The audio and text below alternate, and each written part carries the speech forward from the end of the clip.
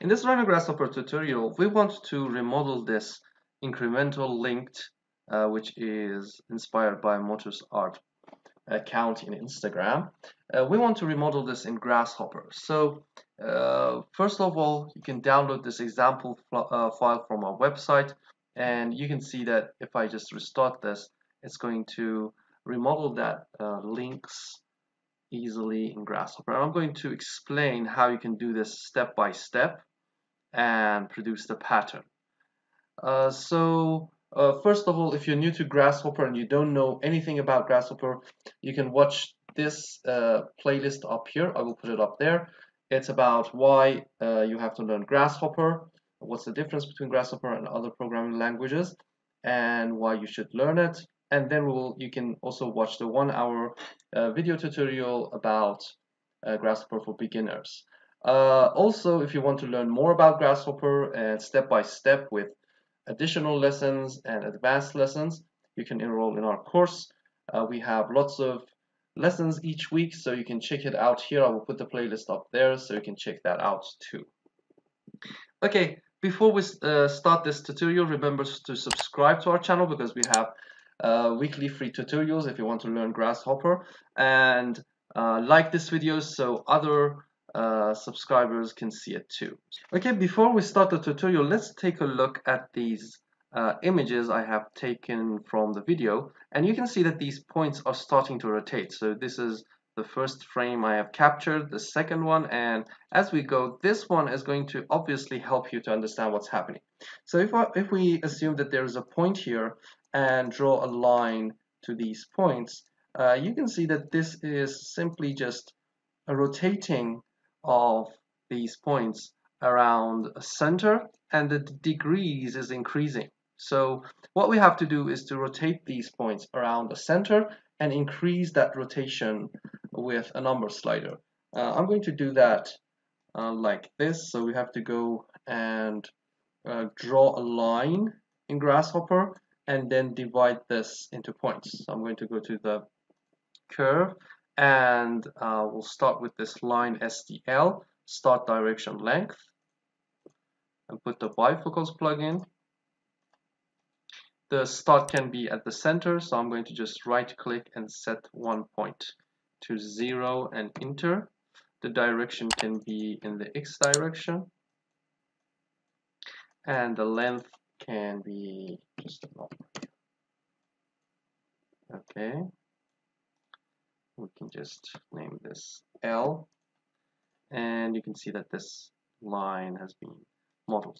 Okay, the next part is to divide this line into points. I'm going to go to the curve and use this divide curve tool. Divide this into a series of points.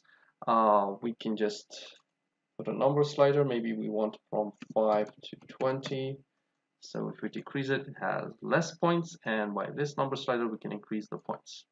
Okay, the next part is to rotate these points around the center. But before we get started, we have to get rid of this point, because if we rotate it around this center, the first point will not rotate. We can do that by going to the sets, because it can manage the data, and if you want to learn, we have a complete section in the course. But for now, in the sequence, I'm going to use the call index to delete one of the first one. So I'm going to give this to the list we want to edit. Now we have to delete the first one. I'm going to give a 0, 2 forward slashes and a 0 will give us a panel, and give it to the index. Okay, let's just turn this off, and you can see that we will have these points without the center, and that center is because we have the start, so we'll turn that off. Okay, the next part is to rotate these points. I'm going to just say rotate. I usually use the rotate 3D because it's easily manageable. You can give a center and axis, and understandable in the 3D space. So let's do that. Give this to the geometry. The center of rotation can be the 0, 0, 0, but if you want to play with this to produce other patterns, we can just give this a point from the params menu and give it to the center, set it to 0, which is the correct one, but we can change it later. The axis of rotation is Z, that's why it's 0, 0, 1, because we want to rotate it around the z-axis, right? And then we can give this a degree. Okay. I just want to show you how easy it is to give a number slider in Grasshopper and rotate these. So the first one has to go like 10, then 20. So we have to use a series. If you don't know about series, we also have another tutorial about this one. I will put up the video related to the series. But if you want to also learn in a lesson and in the course, we have a complete section for this part. Okay, so I'm going to give that a start, so maybe we just give this a 2.5.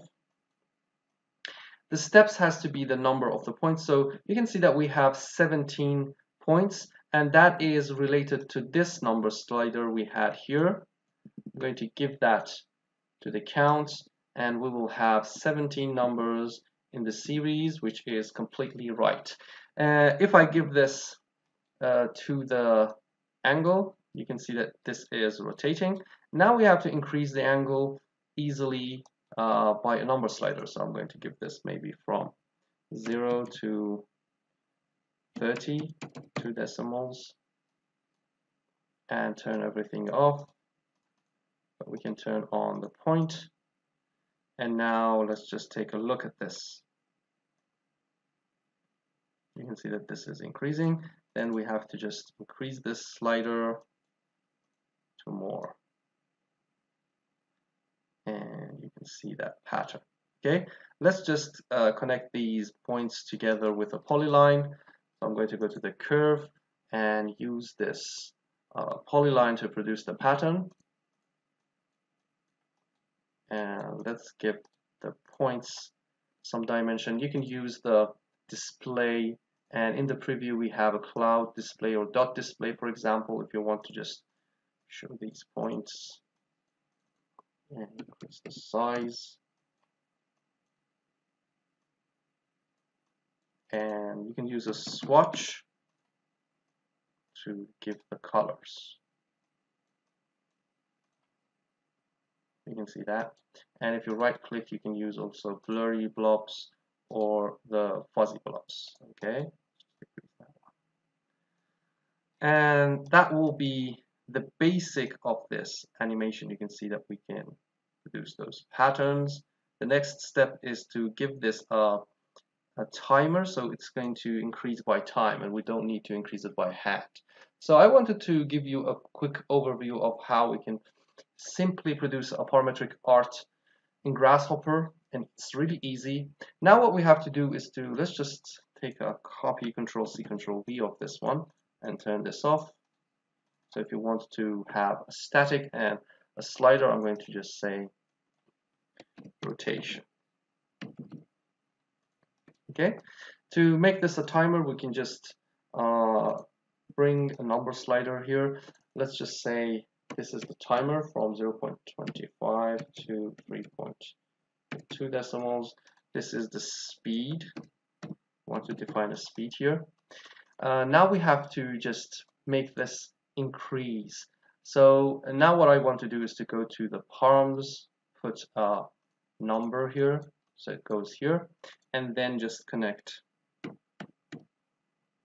a timer. Okay, and connect it to this. So what's going to happen, for example, interval 20 milliseconds, it's going to give you multiple number for the speed in the output. So what we have to do is to record these numbers and have a recording thing. So again, with the timer, we have the record data recorder. I'm going to give this here. And you can see that this is recording all of those numbers. As we can increase also the speed.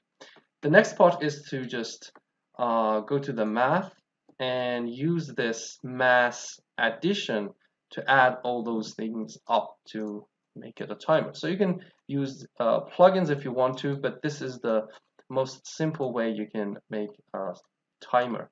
You can just start that from 0. We can change the timer if we want to, and now we can give this to the step. So you can see how easy it is to make an animation in Grasshopper also, and we can increase the speed. And this is how beautiful and easy it is to make an animation in Grasshopper with just a simple number. Record the numbers by a timer, and at the end just add them up to make that timer-like component. Okay. Okay, that was the tutorial of how you can make these rotating lines. Remember to like this video so other subscribers can see it, and subscribe to our channel because we have weekly tutorials for those who want to just see how Grasshopper works and learn it. Okay, see you next time. Bye.